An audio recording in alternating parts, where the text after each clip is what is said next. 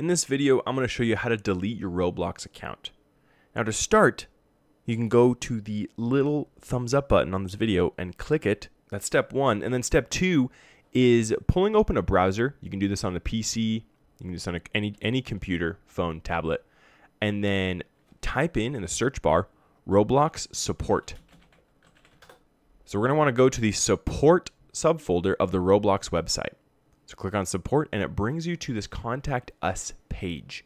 You're going to fill out this form. Type in your username, first name, email address, confirm email address, and then what device you're having.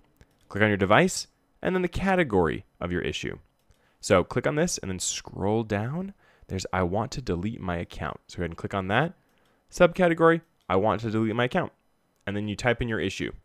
Something along the lines of, I want to delete my account. Please help me. And then fill in, make sure you have the rest of this information filled in. Once you have it all filled in, you can go ahead and click continue. And then you'll just do this verification to ensure you are a human. And then once that's done, it will give you a verification saying you submitted this. I already submitted this before, so that's why it's telling me something went wrong. But it will submit your form to delete your account. So then follow the steps once support reaches out to you via email. That's all. Thanks for tuning in. Go ahead and like and subscribe.